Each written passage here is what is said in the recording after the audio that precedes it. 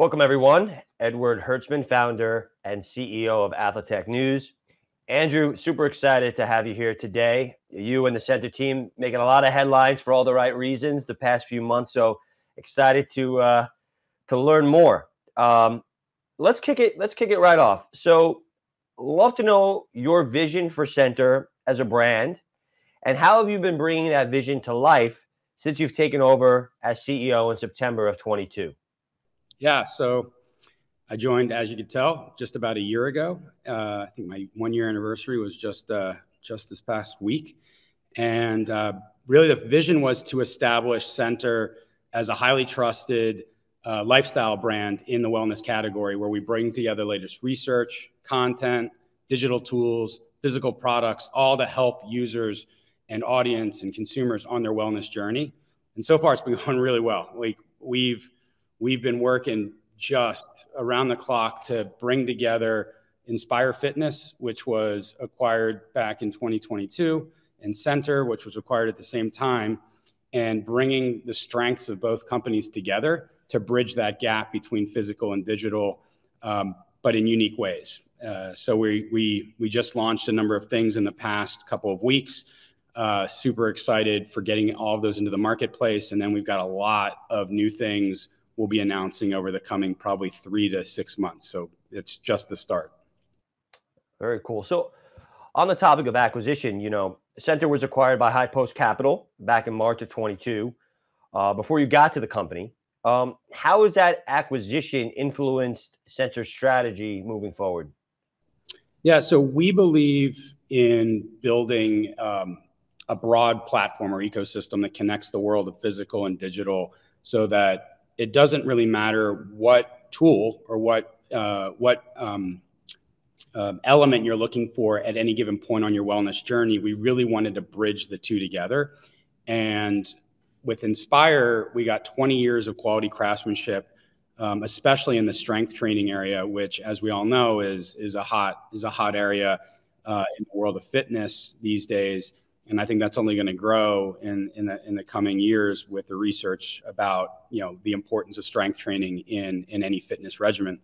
And then on the Centr side, really bringing together meals, mind, and movement all into one package, where it's not just about fitness, it's really the holistic element of how these three pieces work together. And then we're wrapping that with an element of motivation. What is it that actually drives you every day when you wake up to want to care about meals, movement, and mind?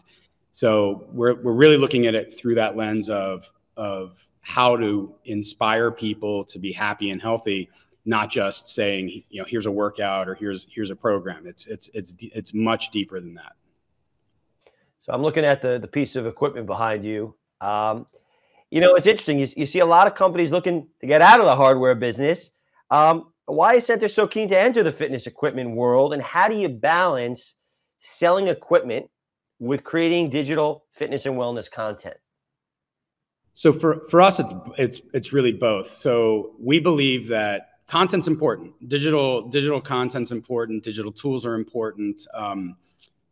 Creating the opportunity for people to have routine and have the inspiration of different trainers and people like Chris.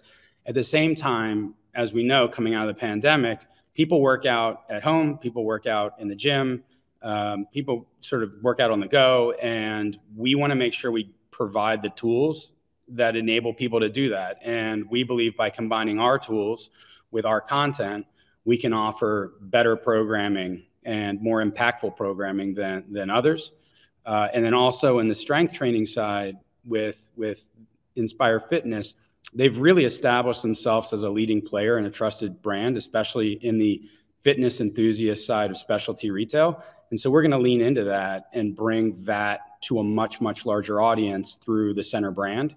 So I'd say it's a combination of all those factors, but we don't, and it leads probably to a different question, but we don't really view us as a connected fitness company.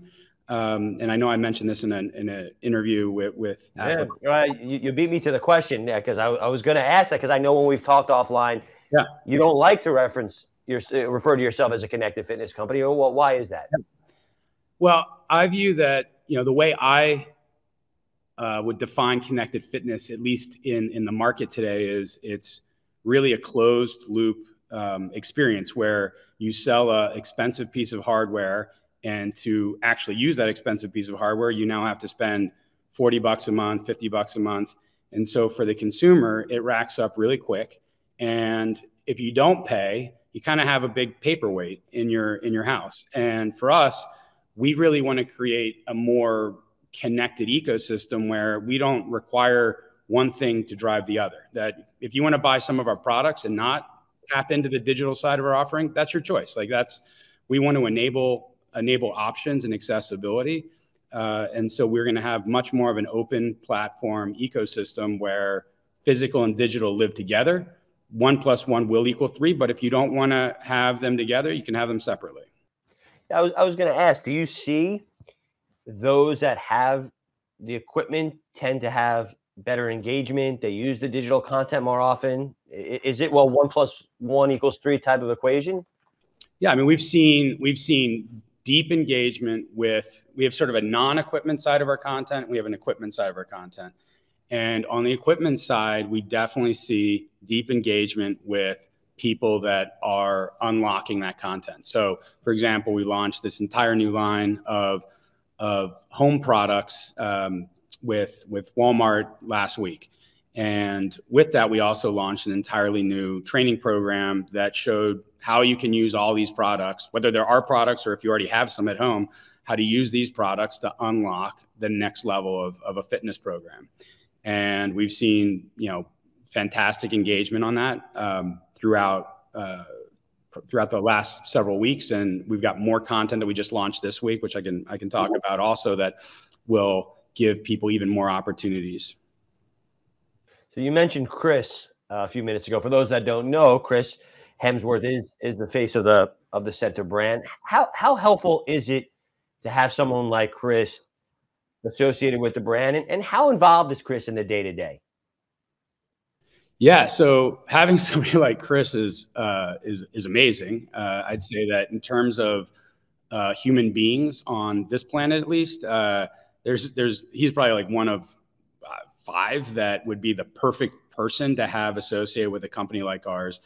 And unlike a lot of celebrity-driven businesses where a celebrity is attached, Chris is not an endorser of the brand. He is the brand. He really lives our mission. He throws himself into the latest research and insights, whether it's at a personal level or for filming things like Limitless, which aired last year.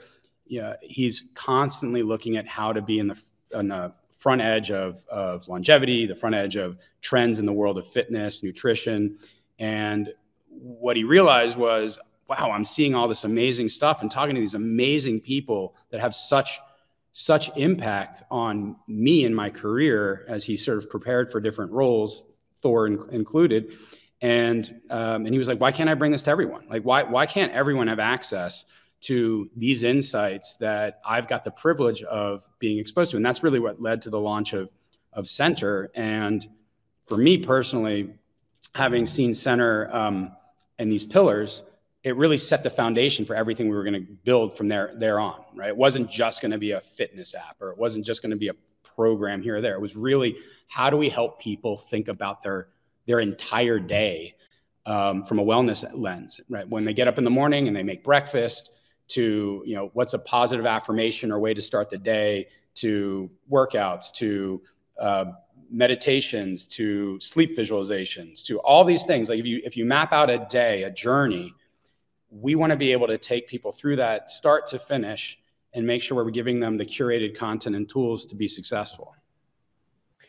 Talking about the content library, where do you kind of see, I don't know how to say it, the biggest opportunity, or where are you seeing people craving more content? Where do you see Centr, like, if you had to double down on a certain vertical, where would that be right now? Yeah, so I would say we're seeing from the different content we've launched, we've seen a growing interest in more snack size pieces of content to work out to. So we've gone from longer 30-minute type sessions to breaking it into smaller 4 to 6 minute pieces. And people have really gravitated to that aspect of like burst types of activity. And then we've been increasingly rolling those out in more functional fitness training programs that really provide a broader set of individual activities that hit a broader range of areas of the body and overall fitness. And so that's where we're going to lean in even further. We've got a functional fitness challenge we just launched this week. And we're going to have even more content coming out against that over the next 4 months. And then we've got a number of things in the future that I can't talk about yet, but I'm sure we'll be talking about them in another episode that will be as long as we get the exclusive or get an embargo. That's Now, you mentioned strength training. We've been hearing this on several of our episodes. Obviously it's not news. Strength training is obviously trending. Recovery, and I even say, why are we calling it recovery? It should always be like prevention and recovery, right? But you made a good point. Chris has access to a whole different world of trainers and nutritionists, and I think that the general public today is very interested. What are the athletes doing? Okay, recovery has been something that they've been doing in the locker room for a long time. It's the hyperices, the Theraguns that are now bringing that to the masses. We all would love to look like Chris in Thorne, but he knows things that we don't know. If you think about what wellness trends, what fitness trends are going on, what do you think? What is that content going to look like in the next year or 2 years? What's the next trend that we should be thinking about? Sure. Well, I'll give you my view. I can't speak for everyone else's, but I would say there's a few things. One, going to the Chris side of things. I mean, really, Chris, to prepare for his roles, has what we would consider a nutritionist, a personal trainer, a person to help with mental fitness, and all of those pieces come together, and it's really coaching, right? You've got a food coach, you got a mind coach, you've got a fitness coach, and that element is one thing we are going to definitively lean much more aggressively into, where Centr becomes your interactive coach, your connected coach, to help you by curating what you need at the right time, right? And that leans directly into personalization. That how do I know who you are, what your goals are, what your motivations are, and how can I make sure I'm giving you what you want, what you need at the right moment? And I think that element of personalization has evolved quite a bit over the last 2 or 3 years. I think that's going to continue to evolve quickly over the next 2 years. And it's going to be an area where we're focusing a lot of our energy. But it's really back to that notion of how do we bring the expert perspectives that Chris experiences and bring that to bear for consumers, regardless of their socioeconomic position. And I think that the second one, I'm sure you've heard in different conversations that you've had recently, is on the AI front. And I think from an AI perspective, there's a lot of merit in AI for sure, and we are going to definitely be leaning into it in a number of cases. I also think there is a lot of smoke and mirrors with AI that is going to get overhyped, and it's going to be really finding where one stops and the other starts. At Brand Week, they had a whole session on, is AI going to kill creativity? Like, is AI going to take over for creativity? And the view was it's not. Like that data can get you so far, but human creativity, not based on a machine, is what takes you the rest of the way. I view that working out and having the compassion, the empathy, the understanding of what people are trying to do and the motivations, all that needs to be baked into what we're creating. One element AI, one element human. So that's all the technology in the world. No one's doing the push-up for you at the end of the day. No, that would be great, but yeah, no, not at all. We could have a whole conversation on EMS. That's maybe we're getting there, but yeah, I agree 100%. And I think we're going to hear a lot more about how AI is in the intersection of that in the fitness wellness world. Like, I won't push you because I know you said you got some exciting announcements coming out, but I hope that you will come back and share those with us. Look, I love hearing what you guys are doing. As someone in New York that doesn't have a ton of space, you know, I can't put plunges and big rowers and everything in my home, but I can certainly use your products and really appreciate the time, Andrew, and Yep, appreciate absolutely. the support of Athletech. Thank you. Thank you.